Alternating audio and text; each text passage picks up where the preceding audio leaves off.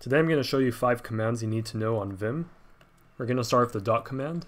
So if, for example, I'm going to write here hello world, and now I'm going to go to line 13 and I want to repeat the same thing. So I just press dot and it's going to write again hello world, and I can do this again and again.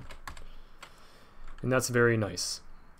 The next command is going to be the G command, and this enables me to run an operation on every line that matches a pattern.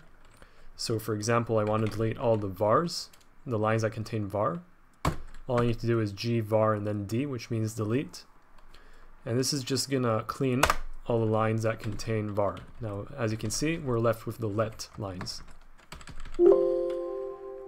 Now let's talk about buffers. So what if I want to switch to a different buffer? I can just use the B command and I can see the available buffers.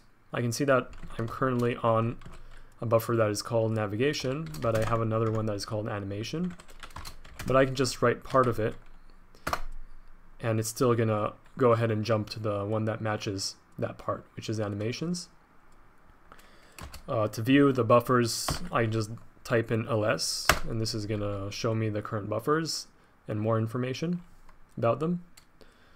And finally, if I want to save all my changes, I can just use the WA command to write all the changes.